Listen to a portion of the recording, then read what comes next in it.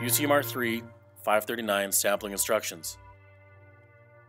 Wash your hands before sampling and wear the powderless nitrile gloves which are included in the kit during sampling and sample handling.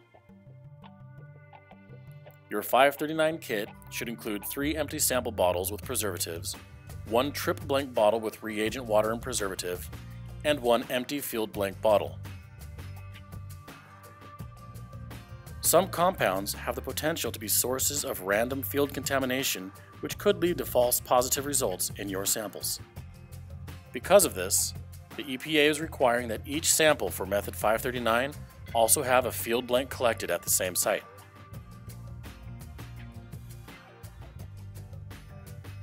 The collection protocol for method 539 requires that you take the sample of reagent water with preservatives pre-added, provided to you in the bottle labeled trip blank, and pour it into the empty bottle labeled field blank while at the site, but before collecting samples.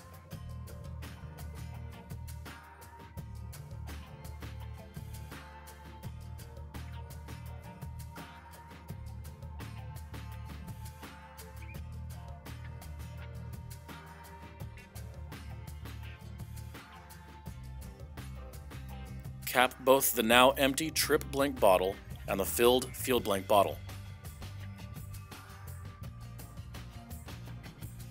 Put both bottles into the cooler and ship both the trip blank and the field blank back to the lab along with the samples.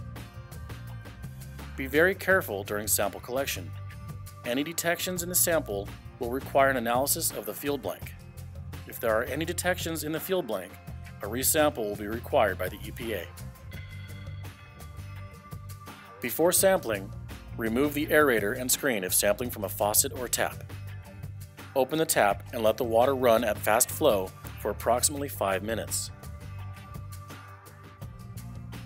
Before filling, label bottles with required information that is not already pre-printed, such as the sample ID, date, and time of collection. After 5 minutes, slow water flow to thickness of a pencil to minimize splashing.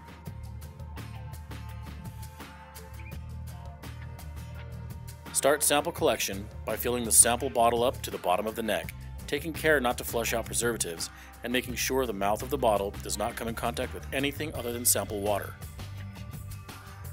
Cap and invert the bottle at least 5 times to mix the sample with the preservative.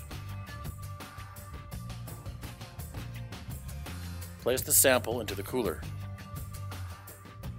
Collect sample for the other 2 sample bottles by repeating the previous sample collection procedures. Place all of the samples into the cooler and ship back to the lab. Please refer to Eurofins Eaton Analytical's written sampling instructions for specific details.